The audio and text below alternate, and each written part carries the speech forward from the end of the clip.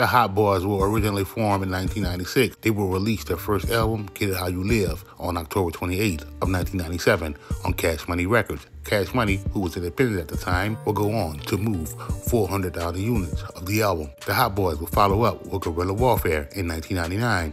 Guerrilla Warfare will be the group's first commercially successful album, selling 142,000 copies in the first week and debut at number 5 on the Billboard Top 200. The album would be certified platinum by November 1st of 1999. The Hot Boys would break up in 2001. Juvenile, Turk, and BG would all eventually leave Cash Money due to issues with their finances. Lil Wayne will be the only original member left signed to the label. Despite the split, the Hot Boys' Let 'Em Burn would still be released in 2003. During interviews, Mannie Fresh would state that Let 'Em Burn was composed of material originally recorded between 1998 and 2000. Many setbacks will prevent the group from having an official reunion. In 2006, Turk will be sentenced to 14 years in prison for second-degree attempted crushing. Shortly before Turk's release in 2012, BG will be sentenced to 14 years in prison for possession of 3 toolies and witness tampering. This is the real story of the Hot Boys, all 4 members, and the reason they left Cash Money Records.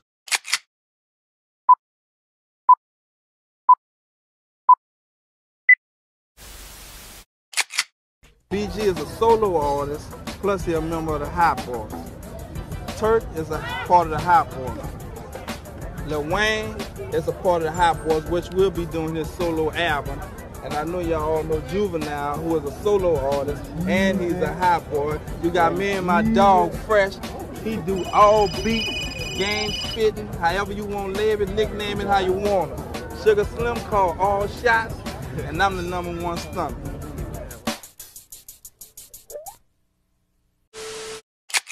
Lil Wayne will begin his career as a preteen, delivering hardcore Southern hip-hop. Through years of maturation and prolific output, during which the delivery of his humorous wordplay and rhyme gradually changed from childlike and witty to stoned and raspy. Wayne would develop into a multi-million unit selling artist with a massive body of work, one so inventive and cunning that it makes his claim of being the best rapper alive worth considering by many. Wayne would debut at the age of 11 and receive his first platinum certification 5 years later as a member of the Hot Boys, immediately thereafter becoming a formidable solo artist with the release of The Block Is Hot in 1999. This would be his first of 12 top 10 albums on the Billboard 200, during a period of constant output entailing not just successful lengths but also reputation-building mixtapes and featured appearances on pop hits like Destiny Child, Soldier.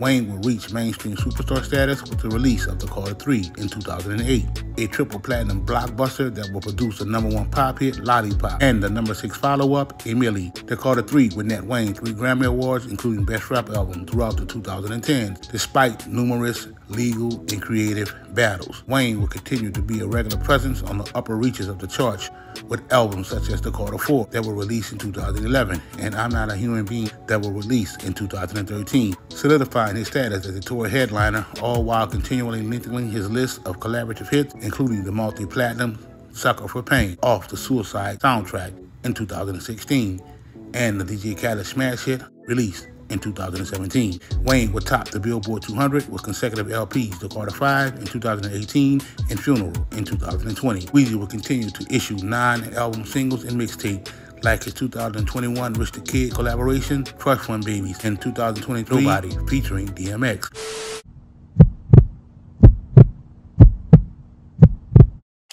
Born September 27, 1982, to Mesita, Dwayne Michael Carter Jr. will be raised in the infamous New Orleans neighborhoods of the 17th Ward, Holly Grove, and the New Orleans East. Throughout his school years, Lil Wayne would be a straight-A student.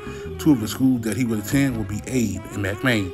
Wayne never felt his true intelligence was expressed through any kind of report card. He would find music was the best way to express himself, earning him the nickname Toon from his stepfather, Rabbit, who would sadly lose his life to the streets. After taking the name Gangsta D, he will begin writing gangsta rhyme. Combining a strong work ethic with aggressive self-promotion, at 11 years old, Wayne will convince Baby of Cash Money Records to sign him to the label. Sita, who was reluctant at first, would eventually allow Wayne to sign. A year later, Wayne and BG will partner with Mannie Fresh and be dubbed the Bee Gees and release the album True Stories. BG will go on to release Chopper City. In 1997, Wayne will be rumored to have accidentally shot himself in the chest. Wayne would later reveal in interviews and in his music that it wasn't an accident at all.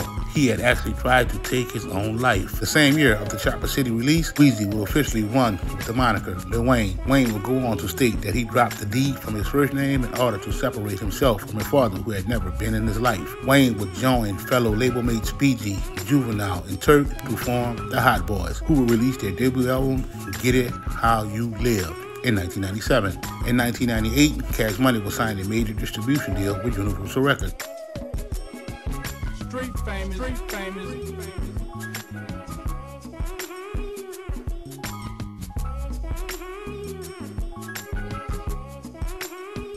With major mainstream distribution, the Hot Boys Guerrilla Warfare album will reach the #1 spot on Billboard's top R&B hip-hop albums chart list. In 1998, Lil Wayne was featured on Juvenile's hit single, Back That Thing Up, that would appear on Juvie's 400 Degrees album. Wayne would launch his solo career a year later with the album The Block Is Hot, featuring the hit single The Block Is Hot. The album would go double platinum. Wayne still had not reached middle America, as his hardcore rhymes and tough Cash Money sound had not yet crossed over. Wayne's second album, Lights Out, in 2000 will fail to match the success of The Block Is Hot. Lights Out will go gold. Weezy will go on to feature on the Big Timers hit single, #1 Stunner. Wayne's audience will be rapidly growing. While Wayne will credit Fresh for being primarily responsible for launching his music career, Weezy will be much closer to Brian Williams, aka Baby. When Juvie left the label, Wayne will show his loyalty to Baby by releasing 500 Degrees, 2002, which will go gold.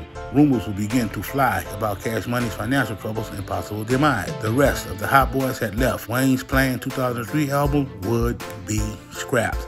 It would instead be released as an underground mixtape called The Drought. Wayne would begin to single-handedly take over the mixtape world after The Drought had drawn so much attention from the hip-hop press. Weezy used these underground releases to build anticipation for his next official album, The Carter, that will release in 2004.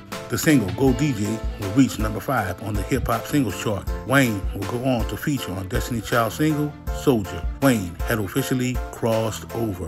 Wayne will continue to feed the streets with a slew of mixtapes released in 2005. Dedication with DJ Drama and the suffix with DJ Khaled. Cash Money's future was no longer in doubt, and traditional music business rules no longer seemed to apply. Wayne's tracks will be leaked onto the internet in various DJ mixtapes. Get Something was another bold move, as Universal funded video was made without the track ever seeing the light of day. With his alternative marketing scheme working in overdrive, the 2005 release of The Carter 2 will be a major event, selling over 250,000 copies the week of its release. Fireman and Shooter with Robin Thicke will be released as singles. This album, for the first time, would have no production from Manny Fresh. The album will go platinum. Just from Weezy's future Young Money label would appear on the album. The following year, Wayne and Baby will release Father Like Son album, which will feature the hit single Stuntin' Like My Daddy.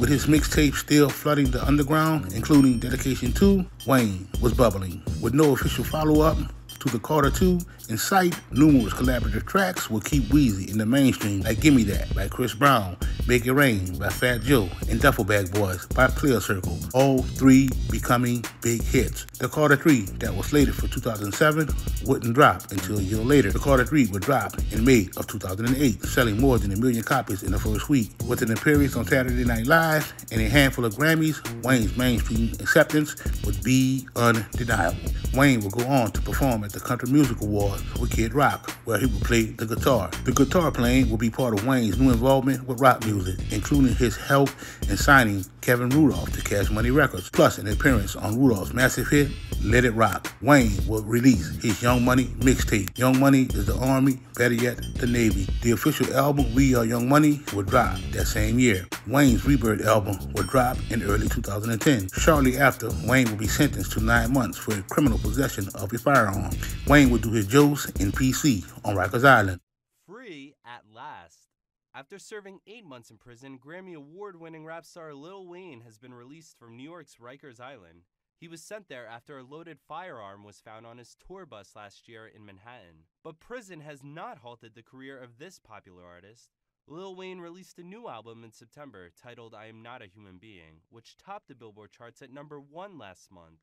and with his first day out of captivity, there's already plans to celebrate. Close friends will host a lavish homecoming celebration for him in Miami this weekend, and industry insiders are buzzing about what's next. MTV reports that he might soon perform along with fellow star Drake in Las Vegas.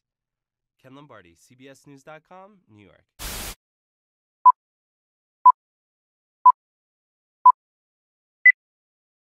The Carter 4 will finally drop in 2011 with the lead single 6'7". The album will reach the top spot on the Billboard 200.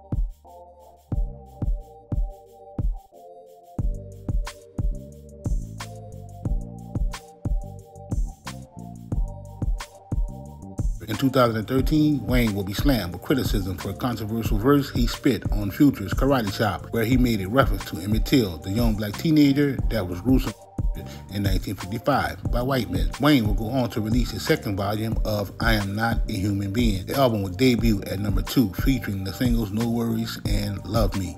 A sequence of singles to make up for the delayed The Carter 5 would ensue Believe Me, featuring Drake, in addition to Wayne's stockpile of certified platinum hits. Another track, Nothing But Trouble, featuring Charlie, would drop in 2015 as a contribution to the soundtrack for 808 the movie. That same year, to make up for fan disappointment over the Carter 5 delays, Wayne will release Sorry for the Wait. In 2016, Wayne will become embroiled in a legal battle with Birdman and Cash Money Records, further complicating the fate of the Carter 5. These continued delays will prompt the release of the Free Weezy album. By the end of the year, Wayne will publish a memoir about his time spent at Rikers Island, Gone Till November, and scored another hit with Sucker for Pain, a collaboration for the chart-topping Suicide soundtrack. The all-star track will top the Billboard rap charts and rise to number 3 on the R&B hip-hop charts. DJ Khaled will become one of Wayne's biggest collaborations the following year, topping the pop chart on his way to quintuple platinum. Wayne would finally drop the Carter 5 after joining Blink-182 in 2019 for a co-headline tour and mashup single, What's My Age, that would feature a broad range of guests, J-Rock, Lil Baby, and XXXTentacion. It would drop in January of 2020 and enter the Billboard 200 at the top. In July of the same year, Wayne will release his 2015 mixtape, the Free Weezy album, as FWA. The project has seen an exclusive release only on one streaming service 5 years earlier, but the wider release will be different, with some tracks omitted completely and new mixes of songs that formerly included uncleared samples. 2021 will see the tracks BB King Freestyle featuring Drake and Funeral. Both will top the Billboard charts, and the release Ain't Got Time. In October of that year, Wayne would team up with Rich the Kid for the 10-song mixtape Trust Fund Babies. The project included only one featured guest spot from YG. In January of 2022, Wayne's 2011 mixtape, Sorry for the Wait, would drop on streaming services for the first time. The newly refreshed version of the tape would include 4 songs recorded around the time of its re-release, including guest spots from Lil Tika and Alan Cubas. In February of 2023, Wayne would drop I Am Music. I Am Music would include some of Wayne's best known, best loved, and best performing songs from across his career. That album would debut at number 25 on the Billboard Top 200. Wayne had made it. His status in the music world had changed from rapper to rock star. All would be peaches and cream, as Wayne's extracurricular activities would impact his health.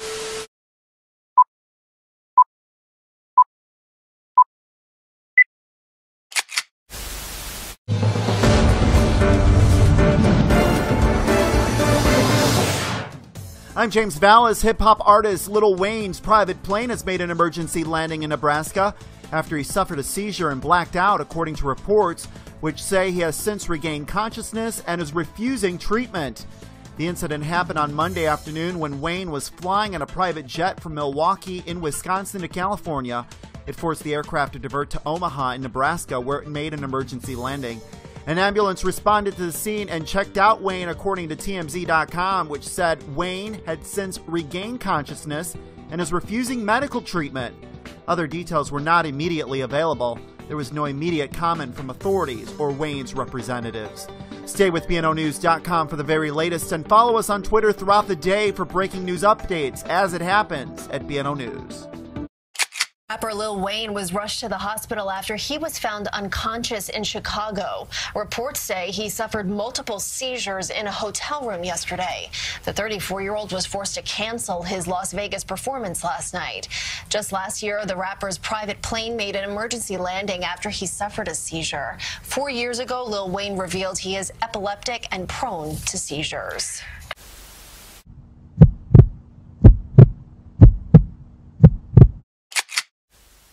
In the Valley last night, a Grammy Award-winning rapper has been detained at a border checkpoint on possession of Action 4's Rafael Carranza has the latest. That's right, Lacey. You heard about it here first on Action 4 News. Rapper Lil Wayne was detained at the Falfurrias checkpoint earlier today, according to a Border Patrol supervisor. These are YouTube images of Lil Wayne's concert at the Dodge Arena on Thursday.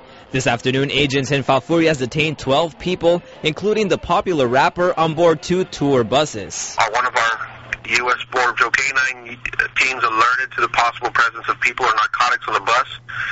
That led to a secondary inspection, at which time we found marijuana, not on any one person, but in the bus. But they are not releasing how much. Thursday's concert was his first trip to the Valley. The amateur video posted on YouTube of last night's concert shows him performing in front of a packed house. Lil Wayne is a rapper with Cash Money, Universal Motown Records. His real name is Dwayne Michael Carter Jr. He was scheduled to perform in Laredo tonight, but that event was postponed. Yeah, there was some fans outside, and we did make the announcement to them. They were obviously disappointed, but, we didn't have any incidents or anything like that. The general manager at the Laredo Entertainment Center, where he was scheduled to perform, tells Action 4 News they are working on setting up a new date. Lil Wayne has another scheduled performance in Corpus Christi on Sunday, but it is unclear if that concert has been postponed as well. Reporting in the newsroom, Rafael Carranza, Action 4 News. Now at 11, police have cleared the scene at a Miami Beach mansion. They raided the place this evening with a celebrity's prized possessions as their target. Rapper Lil Wayne owes someone a lot of money and he isn't paying, so police showed up to collect. CBS 4's Carrie Codd has more. Miami-Dade police descended on the Miami Beach mansion of rapper Lil Wayne Tuesday afternoon. According to police, they were serving a warrant in a civil case to seize property. We're told police forced their way into the rapper's home, valued at $10.3 million. TMZ is reporting that the police took items to satisfy a court judgment against Lil Wayne for $2 million. TMZ says the judgment is for money the rapper owes to a private jet company. What did police take? TMZ reports that authorities carted out some of Lil Wayne's pricey pieces of art and says he has about $30 million worth of art in his home. All the drama here didn't seem to bother this community too much. I spoke to a couple of neighbors off camera. They told me they've never had any problems with Lil Wayne and that they've found him to be an excellent neighbor. This isn't the first time there's been police activity at Wayne's home. Back in March, the Miami Beach SWAT team was called to the house for a prank call of people being shot at the home. During Tuesday's police raid, we're told Wayne wasn't home at the time officers arrived. TMZ reports he's in Los Angeles. On Miami Beach, Carrie Codd, CBS 4 News Tonight. New at 5, trouble for rapper Lil Wayne. He was charged with possession of a firearm by a convicted felon. According to court documents, today's development stems from a trip to Miami on a private plane last December. That's when authorities say they found the weapon during a search of the jet. The rapper is expected in federal court next month and faces up to 10 years in prison if he's convicted. We're also just getting this a few minutes ago here tonight. The Miami Herald is reporting federal agents have found guns and coke in a private plane that landed at Miami Opelika Executive Airport today. The paper reports rapper Lil Wayne was on that plane, which brought him here, they say, from California. The report says charges could be filed soon in federal court. His lawyer tells the Herald his client was allowed to leave the airport tonight. The FBI and the ATF are handling the case. At 5:05 this morning, new from overnight, in one of his last acts as president, Donald Trump issued a long list of pardons. And included on that list, New Orleans native and rapper Lil Wayne, along with his former chief strategist, Steve Bannon. Bannon was accused of defrauding millions of dollars in a fundraising campaign supposedly aimed at supporting President Trump's border wall. The president himself, along with members of his family, were not pardoned. He doesn't have to announce a pardon. It could be done in private and stuck in his pocket, and we wouldn't know it until he was indicted and pulled it out for defense. Same with the kids. And the pardons were issued very early this morning, even earlier than this morning. This was the story of Lil Wayne, a.k.a. Weezy F. Baby. Terrius Gray, born March 26, 1975, would be raised in uptown New Orleans, the 3rd Ward. One of the schools that Terrius would attend would be Our Lady of Grace Catholic School. Terrius would first begin recording his raps in the early 90s. His debut album would be Being Myself, which was released in 1995 on Warlock Records. The album would go on to do fairly well on the local scene. In 97, Juvie would release Soldier Rags under the Cash Money imprint. Soldier Rags would be Juvenile's debut album with Cash Money Records. Soldier Rags would chart on a Billboard Hot R&B hip-hop song list. The Soldier Rags album would be Juvie's first time working with Mannie Fresh. In 1997, Juvenile would join the Hot Boys with fellow Cash Money rappers BG, Turk, and Lil Wayne. The Hot Boys would release their debut album titled Get It How You Live under the Cash Money imprint. The rest would be history. This is the story of Tnut, aka Juvenile.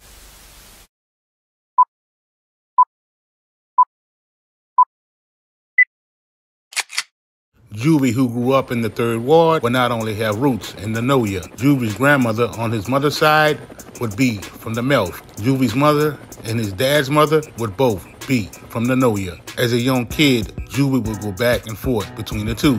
Juvie would compare coming up in the Noya to the poverty-stricken low-income neighborhoods of the Bronx in New York. Coming up as a youth in the Noya would be somewhat of a brotherhood for Juvie. Everyone would look out for each other.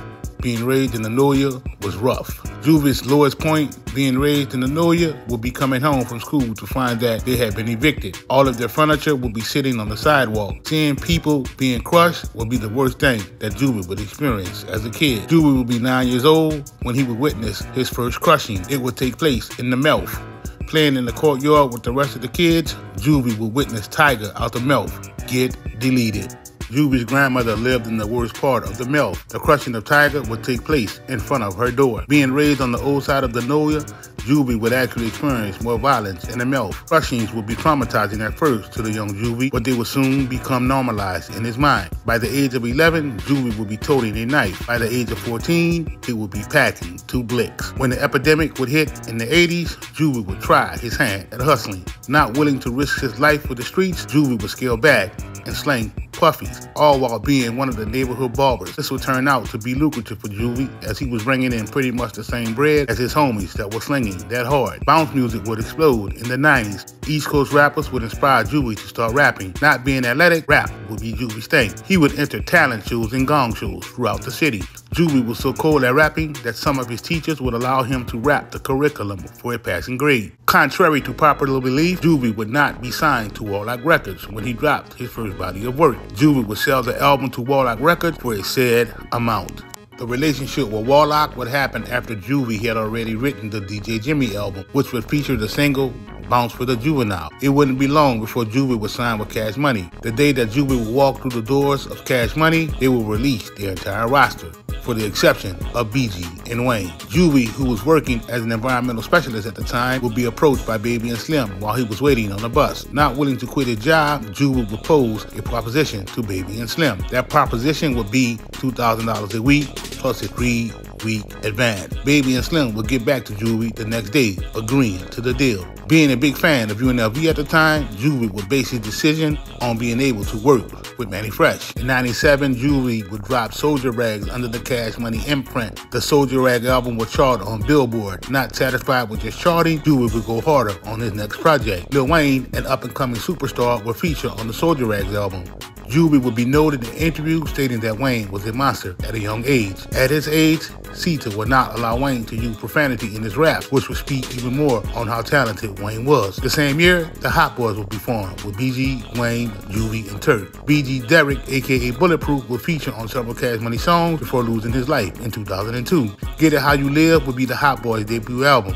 Get It How You Live will go on to become a classic. You could hear the hunger and awe of the artists on the album.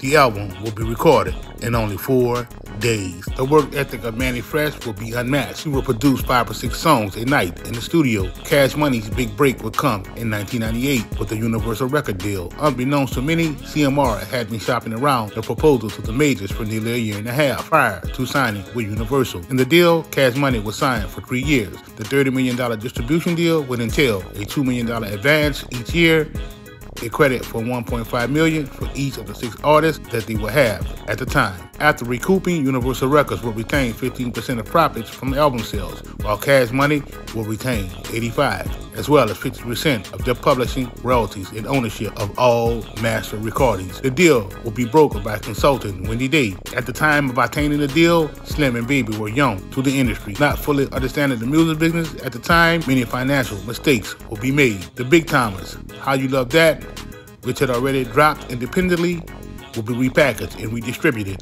under Universal Records. It will be the first album to drop under the Universal deal. Per Stunner, in an interview with the Source magazine, their intentions were to release the Hotball albums as their next project. Universal would not be on board with this move and demand the release of Juvie's album. That album would be 400 Degrees. Juvie will release High as the first single off the album. 400 Degrees will release to slow album sales. It will be the release of the single Follow Me Now, a Carlos Santana sample that would ignite the flames. Jay-Z would unexpectedly remix High and send it to Cash Money. CMR would re-release 400 Degrees with the Jay-Z remix and the Follow Me Now single. Follow Me Now would be that crossover hit that Juvie needed. Back That Ass Up, that already started taking off on the club scene, will be the next single to drop off of 400 Degrees. Album sales would skyrocket. Fun fact, Juvie was against releasing Back That Ass Up as a single. The bounce era was behind Juvie. He didn't want to be known for booty-shaking music. Juvie, who had initially recorded Back That Ass Up in third person, wasn't feeling the vibe. He would switch his flow up, re-record, the rest would be history. In the spring of '98, Positive Black Talk Incorporated, which was the company that owned the label that local bounce DJ artist DJ Jubilee was a part of, would release Back That Ass Up. Jubilee wrote the lyrics to his version of Back That Ass Up and would apply for and receive a certificate of registration from the United States Copyright Office for the words of the song. Jubilee would also obtain a certificate of registration for the words and music in the song recording of Back That Ass Up. In November of '98, CMR will release Juvenile's 400 Degree album with the single Back That Ass Up. On February the 15th of 2002, PBT would make an application for supplementary registration with the Copyright Office, alleging that PBT should have been listed as the author and copyright claimant on Jubilee's prior registration of the words Back That Ass Up. That same date, PBT would file an instant suit asserting that it holds the copyright for Jubilee's recording and that Juvenile's Back That Ass Up infringes their copyright and violates various other laws. Positive Black Talk would go on to lose the lawsuit. Back That Ass Up was so hot that Mystical will go on to release Shake Your Ass as an attempt at emulating Back That Ass Up. Drake, years later, will go on to remake the hit single. The song will be titled Practice. 400 Degrees will go on to become 4 times platinum. The following year, the Hot Boys Guerrilla Warfare will be released. It will go certified platinum. Juvie, who wasn't on the song I Need a Hot Girl, would like Turk's verse so much that he would drop an entire song titled Project Chick. Tnut will go on to drop the G Code with the hit single You Understand. G Code will go certified double platinum. Although G Code would have great success, Puffy would advise Juvie that the 400 Degrees album could have been worked more. There were multiple songs on the album that could have been released as singles. Being uneducated to the mainstream music business at the time, Brian Williams, aka Baby, and Ronald Williams, aka Slim, would not heed Puffy's advice. The Rough Riders Cash Money Tour would launch in 2000. Juvie, who was a student of the game, would recognize DMX as a legend with huge stage presence. Juvie would refuse to perform after X, knowing that his stage presence was nowhere near the caliber of X. It wouldn't be long before CMR would drop Border Block in the movie. Juvie's Project English album would follow in 2001. Project English will go certified platinum. Juvie, who wasn't happy about the bread that he was bringing in, wouldn't be around much for the Project English album. Project English would be a hodgepodge of songs that didn't make previous albums. Juvie the Great will be released in 2003 after the negotiating of better terms between Juvie and CMR. The Magnolia Slim song, Slow Motion, that was basically given to Juvie to garner Slim nationwide attention, will go on to rank #1 on the hip-hop charts. Slim would unfortunately lose his life before being able to enjoy the success of the single. Amidst financial turmoil with CMR, Juvenile will branch out in 2001 to establish his own record label with his brother Corey as the CEO. The label would be UTP, Uptown Project Records. The label's albums would be distributed by Orpheus and EMI. The initial roster would be Skip, Young Buck, Wacko, and Juvenile himself. Juvie would later part ways with Buck. Buck will go on to sign with 50 Cent. Most of the majors wanted to rock with Juvie outside of Skip and Wack. Both Skip and Wack were not really rappers. They were street dudes who could spit. Wack would have the streets on fire with the original version of Know Your Clap. It wouldn't be until 2004, when Houston would host the Super Bowl, that Juvie would run across Jay Prince in the club. Juvie, Skip, and Wack would run their pitch to Jay Prince. They would play their shit for Jay Prince on the tour bus. The music was so fire that Jay Prince would invite them to the compound and offer to put them out on his Rap A Lot imprint. Bubbling from the Slow Motion single, UTP would release the Know Your Clap remix on Rap A Lot Records. It wouldn't be long before Atlantic Records would jump on board. Atlantic would put its focus on Juvie. The Know Your Clap remix will be one of the hottest songs in the country. Atlantic would ignore this and never put out a second UTP single. The city will be ravaged by Katrina shortly thereafter. This will be the start of the demise of UTP. Ultimately, bad paperwork will prevent Wack from getting his royalties for the Know Your Clap remix.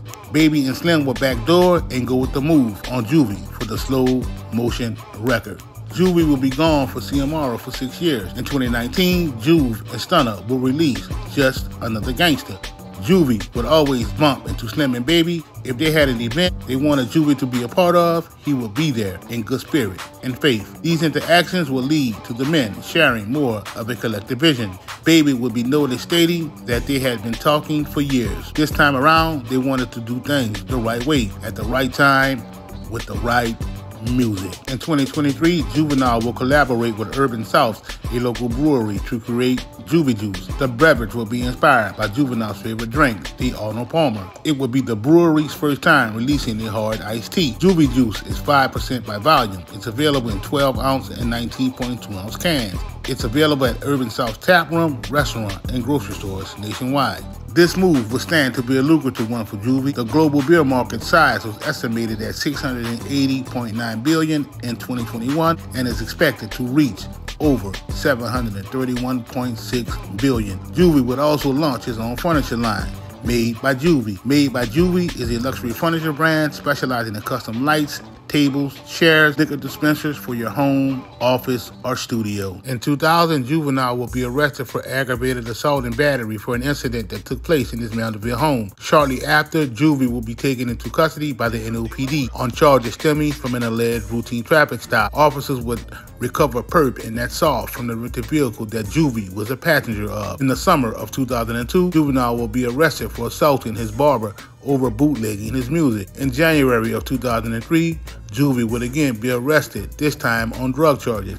In February of 2003, Juvie will be sentenced to 75 hours of community service for a fight that took place outside a Florida nightclub. On January 25th of 2010, Juvenile will be arrested in Araby, Louisiana. A nosy neighbor will call the police, reporting the smell of that perp. Juvie will be cited on a misdemeanor charge of possession and later be released on bond. Juvie will plead guilty in August of 2010 and receive a suspended 3-month jail sentence and 6 months of probation. Juvie would again be arrested in 2012 for beating the brakes off a dude in Club Live. This was the story of Tanut, aka Juvenile. Tab Virgil Jr. was born February 8, 1981 in New Orleans, Louisiana, to Miss Gail and Tab Virgil Sr. Growing up in the Magnolia Projects in the 3rd Ward, one of the schools that Turk would attend would be Elsie Forshade, before later dropping out. In 2010, the life of Turk's younger brother will be taken in the streets. The hardships are not over for Turk, as he would lose his father to a hit-and-run accident October 30th of 2013. This is the story of Tab Virgil Jr., a.k.a. Hot Boy Turk.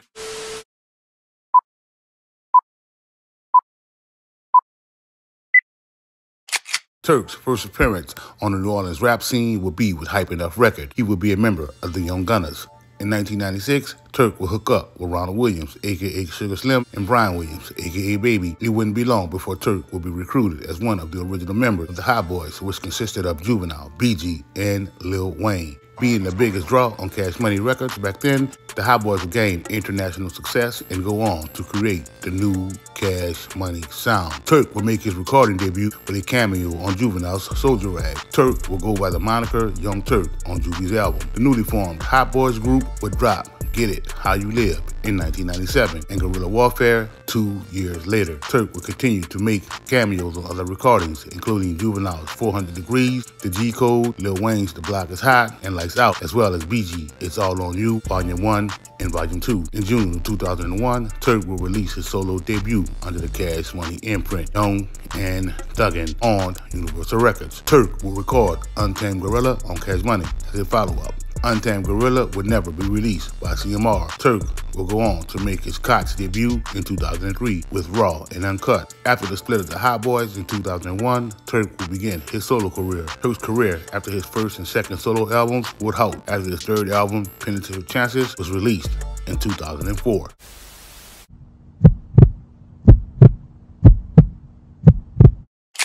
Feeling virtually unstoppable since his release, Turk's first project after coming home from prison would be Blame It on the System, where he intended to let his fans know that he was a force to be reckoned with. Turk will go on to do multiple interviews, appear on different shows, media outlets, make new music, and has even started his own label, YNT Empire. Picking up where he left off before prison, Turk was ready to take the world by storm with hopes to inspire others who are on the brink of giving up. Turk will put the details in his tell-all book. Turk will be quoted as saying, "I am letting the world know my story." Turk was ready to let the world see beyond the former hot boy from Cash Money and get to know the real Turk, who had triumphed over the challenges he faced in his career, as well as his personal life from post-incarceration trauma. His loyal wife, Imani, struggled to keep it together after having kids and surviving cancer. In February of 2015, Turk would file a lawsuit against Cash Money Records for $1.3 million over unpaid royalties for recordings dating back to 1999. The lawsuit would seek to compel his former label to provide an account of every song Turk was on and had written.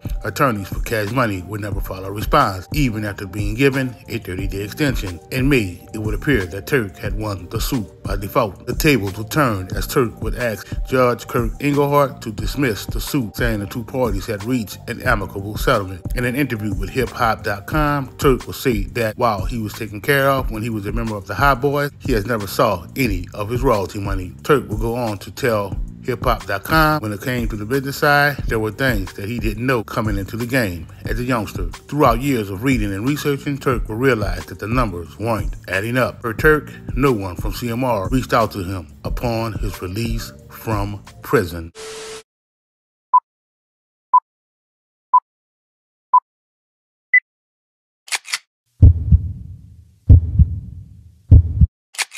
On January 26 of 2004, an informant would disclose to the Shelby County Sheriff's Office that junkies were getting loaded at the residence of Erica McLean at 2740 Hickory Village Drive, apartment number 2 in Memphis, Tennessee. The informant would also say that weapons were present in the apartment. The Sheriff's Office would then obtain a search warrant for the apartment, naming 3 individuals, including Turk.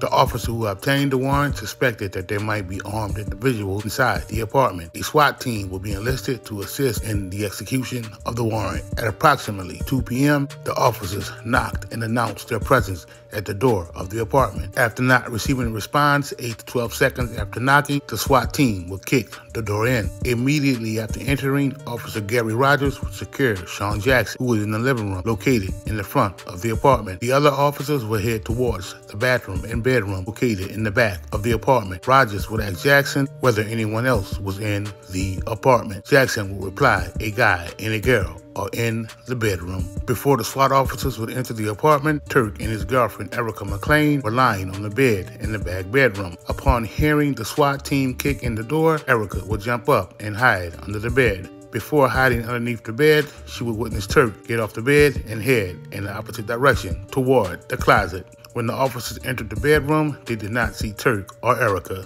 Officer Chris Harris will proceed to the closet to determine whether anyone was hiding inside.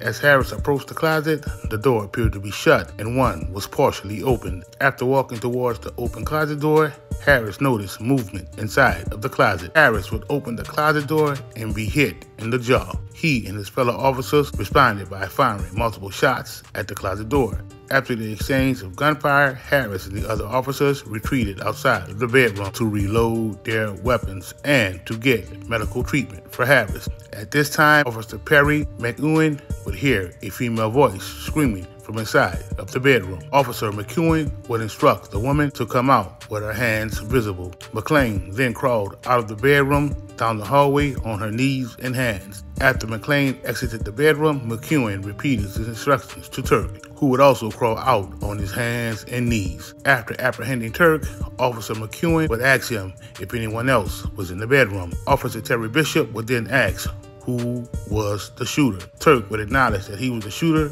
and that he thought he was being robbed. Following the shooting, the officers would apply for and receive a crime scene search warrant, authorizing a search for blood, fingerprints, hair, fibers, weapons, trace evidence, and bullets within the apartment. In conducting the search, officers found 6 9mm shell casings and a 9mm pistol in the bedroom closet. The officers would also find spoons containing dog food residue inside the apartment. On March 31st of 2004, a grand jury in the United States District Court for the Western District of Tennessee will return a one-count indictment against Turk in connection with the incident, charging him with being a felon in possession of a firearm. On November 10th of 2004, a superseding indictment against Turk would be entered, charging Turk with being a felon in possession of a firearm, being a fugitive from justice in possession of a firearm, and being an unlawful user of a controlled substance in possession of a firearm.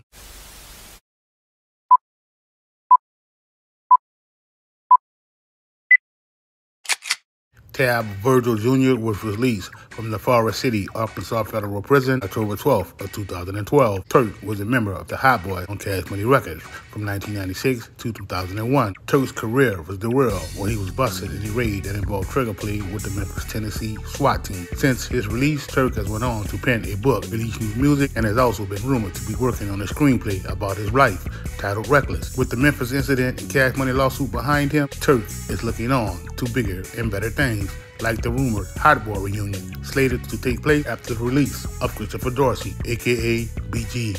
This was the story of Hot Boy Turk. New Orleans, home of Marie Laveau.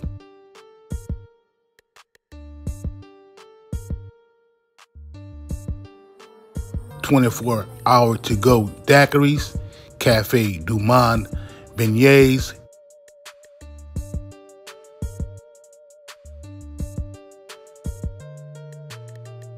cubic pies,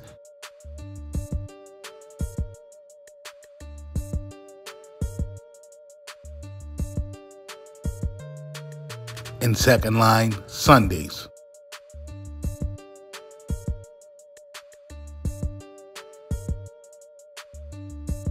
The NO has also been tagged as the capital of the world. Derek Leon Williams, son of Dorothy Harris and Benny Butler Jr., was born December 15, 1980. Named after Mrs. Dorothy's uncle, the newborn Derek would be his mother's pride and joy. As an infant, Derek and Miss Dorothy would reside in Alexandria, Louisiana for a short stint, but would later relocate to the 10th Ward in New Orleans, Louisiana. Derek would still be a toddler when his father would be sentenced to 10 years in Angola. This would leave the very proud and strong Miss Dorothy to play the role of both mother and father. Yam would play a huge role in Derek's life. Far from shy, the young Derek was outspoken and wouldn't hesitate to speak his mind. Derek was musically inclined at a young age and would learn to play a full set of drums early in his life. Derek would come up masking Indian as an adolescent, running flag boy. If you know anything about masking Indian, you would know that your wordplay had to be aggressive and on point.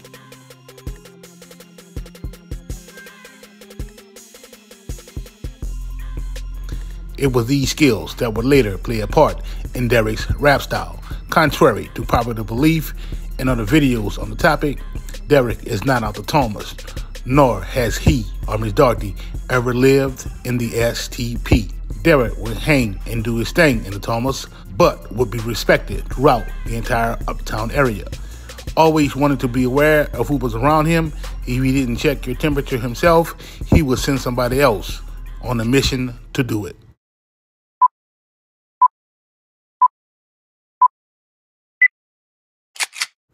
Derek was a smooth-talking ladies' man that was always fly, who wasn't afraid of letting you know it. Revered by friends and family as someone that would give you the shirt off his back, Derek will be recognized as a good dude. Known for having an instigative sense of humor, Derek would drive you if you let him, aka put that wheel in your back. Derek's biggest talent will be spitting game, aka rapping, which he would develop a strong passion for. His flamboyant yet witty lyrics would set him aside from his peers. Ms. Dorothy Harris, mother of LaDerek, was also sister to Brian Williams, a.k.a. Birdman, and Ronald Williams, a.k.a. Slim, of Cash Money Records. Although not raised together, they would all still recognize each other as family. Ms. Dorothy would be closer to her sister Kim than she was with Ronald and Brian. These blood ties would obviously make Derek, Baby, and Slim's nephew. Promises from Baby that he would put Derek on his feet made Derek Williams, a.k.a. Bulletproof, go even harder with his music. Derek would have dreams and aspiration of taking Ms. Dorothy out of the hood. Derek would often share his sentiments with his mom. Ms. Dorothy, frustrated with the dreams being sold to her son, will be vocal about her lack of confidence in Baby and Slim to put Derek on his feet. Ms. Dorothy was confident that Derek would be successful without the help of Cash Money Records. Derek would idolize and look up to his Uncle Baby, giving himself the name, the number 2 stunner. This would be well-deserved, as Derek was known for throwing money at clubs and rocking the newest iceberg gear, which was the hottest thing smoking at the time. At the age of 19, Lil Derek will be pushing a white vet in Harley-Davidson truck through the mean streets of the NO, always making sure to show off his mouth full of slugs. Although he would not actually be signed to the label, BG Derek will feature on several songs and will make several cameos in Cash Money videos. Being deeper in the streets than the artists at the time, Baby would look at Derek as a bad influence. It is rumored that Lil Derek would encourage the artists to run the streets of Uptown with him, taken away from their studio time. A stunner who didn't want his artists in the streets would not like this. It is alleged that a vote will be taken to remove Derek from being a part of the Hot Boys.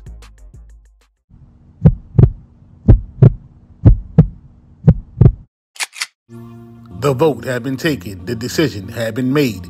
Baby and Slim will switch up their game and have the artists avoid Derek. They would go as far as going back and forth to different studios to prevent Derek from popping up. Things had changed and Derek knew it. Realizing that he wasn't going to be a part of the Hot Boys, it was time for Derek, who had money of his own, to make a decision. February 2nd, 1999, Deshaun Lewis would launch Smoked Out Records. On August 24th of 1999, Smoked Out Records will release Bustin' Heads and Getting Paid, with BG's Derek smash hit, Be Honest, and the singles Bustin' Heads and Getting Paid featuring Birdman and Lil Wayne. This nigga shine, happy honest. What's up, Playboy? What? But shit, it's that nigga Baby. I want shot at my little nephew Derek. Blood, dick, and water. On June 19, 2001, Smoked Out Records will release Done Did It, that featured mega producer Manny Fresh and artists such as Pimp C, Young Buck, Lil Turk, Big Rap, and a repeat of the single Bustin' Heads and Getting Paid, featuring Birdman and Lil Wayne. This run wouldn't last long, as Deshaun would get busted. Derek would partner with his homies out the 10th, Sko, Butch, and Chuck to start Knockout Entertainment. The hood classic Undisputed Champions will be released on the label. Derek Leon Williams, a.k.a. Lil Derek, a.k.a. Bulletproof, a.k.a. BG Derek, would not get to enjoy the spoils of his labor, as his life will be sadly taken Halloween night of 2002.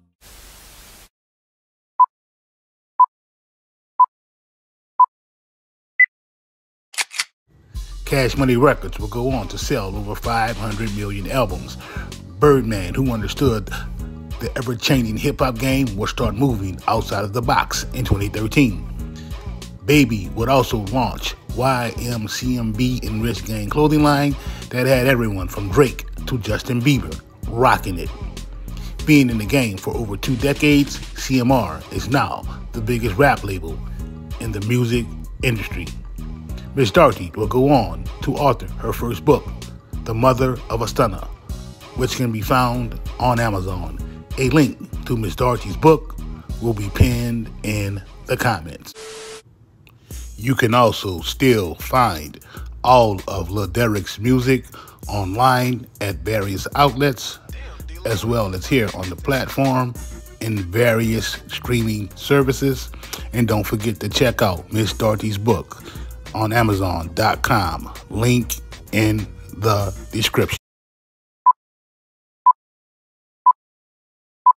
There have been more than 200 so far this year in New Orleans. Moneyside, Uptown, 13th Ward, Valence and Magnolia would raise one of the realest artists to come out of the city of New Orleans. They pulled us over. They found guns in the car. And as of right now, none of mine. Capital. It's the capital, man. They dropping like flies. You know, I'm 16, 17, 18, you know what I'm saying? I'm riding around in a Benz, you know, I'm blinging, you know what I'm saying? I got stacks in my pocket. Look, everybody know what's happening with me, man, you know what I'm saying? I've been in the game for over 14 years. And the same way I came in the game, that's the same way I'm going out. Tell baby I want my fucking money. BG, a.k.a. B Jizzle, a.k.a. Jizzle, a.k.a. Doogie, was born Christopher Darcy on September 3rd, 1980. Doogie would lose his pops to violence at a young age. Jizzle's pop would be found during an apparent failed robbery. Before the untimely death of his father, BG would be a young deacon at his grandfather's church. Losing his father at the age of 12 would be traumatizing to the young Christopher. Per Miss Sin, BG's mother, this is when Jizzle's life would take a turn. BG would cut class and begin to hang out with the street dudes in the hood. This is when BG would develop a love for. BG would be 12 years of age when he would spit for Brian, Baby Williams, in front of Stan, the barber. Per Doogie, Baby would brainwash him and groom him at a young age. If you love me like you say you love me, you know what I'm saying, then you wouldn't want to see me, you know what I'm saying, destroy myself like that. So evidently, you know what I'm saying, you wanted me in that position. Cash Money Records would have a strong local roster that would bring in cash by the boatload. In '95, the label would begin to lose artists. Lil Ya would be admitted to DePaul Mental Hospital. Tech Nine would catch a Jose. Pimp Daddy and Yellow Boy would both, before Terrence Gangsta Williams would catch a life sentence. Doogie would run with Gangsta in the Noya and even mention Gangsta in several of his songs. It is alleged that Gangsta gave Jizzle the name Baby Gangsta. The loss of artists would leave the weight of the label on Doogie and Manny Fresh. An unfortunate turn of events will lead to BG catching his first gun charge at the age of 16 for a weapon that wasn't his. It is alleged that Cash Money will get the Universal Records contract due to the consistency of the BG albums. In '97, Cash Money skyrocketed into the mainstream. Feeling like he wasn't getting his fair share of the pie, BG would leave Cash Money Records in 2000-2001 and start his own label, Chopper City Records, which was distributed through Koch Records. In 2003, Doogie would launch his own rap group that consisted of Snipe, Gar, and Hakizzle. The group would be the Chopper City Boys, who would later add VL Mike in 2004. VL Mike would grow frustrated with internal issues inside the label concerning money. This would be the start of the beef with Jizzle. BG and Mike were from the same street circle, so this would get interesting. You want to keep it on wax, dog. But if I see it's depending on how I'm feeling that fucking day, you heard me? Because I don't fall up bend, bitch, like I told you. Mike, who had blood ties to the Hankins, would still show love to Miss Sin and Miss Carol while dropping diss tracks on Doogie and talking grimy about him in the streets. VL Mike would later be murdered in 2008. The internet will be filled with rumors implying that Doogie had something to do with Mike. VL Mike's brother would take to the internet to dead those rumors. How the internet be? BG had something to do with VL Mike, you know, because of that distance shit, but on some real hood shit, you know what I'm saying? You know, and I ain't never really spoke on it live or nothing to nobody. He ain't had shit to do, you know what I'm saying? That's my nigga. Even though, you know, that's my brother, you know, Bill. God bless the dead, you know, and shit. Nigga was tripping, you know, some little shit, whatever that little different was. I really don't know. You know what I'm saying? Right. I was gone. So when I came home, I just fell into all the shit and me and Doogie still really ain't talk. You know what I'm saying, to this day. Unable to seal an arrest warrant for BG, the NOPD will start an all-out harassment campaign against Jizzle.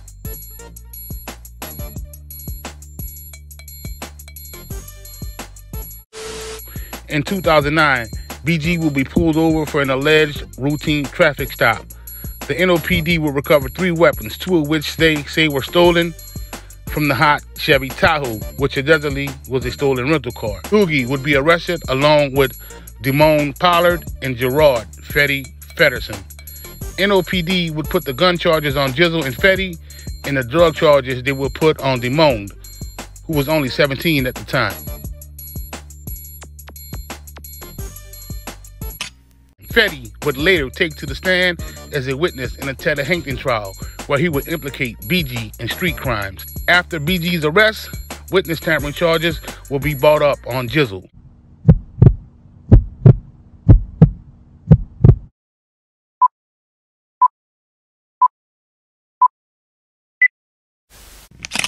The government calls Gerard Fedderson. Are you cooperating today in hopes of getting a reduced sentence off of that 240-month sentence? Yes, ma'am. Now, if I can take you back a little bit to the 13th Ward, who are some of the individuals that you knew from growing up in the 13th? Me, Aaron Smith, Brian Hayes, Walter Porter, Terrence Lodrick, Christopher Dorsey. And who were some of the people that you were closest to? Me, Aaron Smith, Christopher Dorsey, Brian Hayes, Walter Porter. And did you have a nickname on the street? Yes, ma'am, Fetty. The prosecutor would be outraged that Jizzle would not cooperate with the government, attempting to give him 30 years. The judge would slam down the gavel and say 30 years is ludicrous for this charge. Jizzle would end up with a 14-year sentence. It is rumored that prosecutors wanted Jizzle to turn over on the Tedder Hankton organization. Jizzle stood tall in the paint and didn't say not one word. And a New Orleans rapper has been sentenced to 14 years in prison for illegal possession of firearms and obstructing justice. Christopher Dorsey, also known as BG, was also sentenced to 3 years of supervised release by a federal judge. The 28-year-old pleaded guilty in December to being a felon with a firearm after being caught by the NOPD. Jizzle walked that 14-year Joe's down like a big dog is supposed to. Stood tall in the paint, and he'd be home in a minute. Jizzle is short, like real short. You might see that boy home sometime this year, maybe in June, something like that. It is alleged that he would be re-signing with Baby and Cash Money Records upon his release. There's a few videos on YouTube of Baby and Hot going and visit that boy. But after 13 years, one visit, I don't know if I'm rocking like that.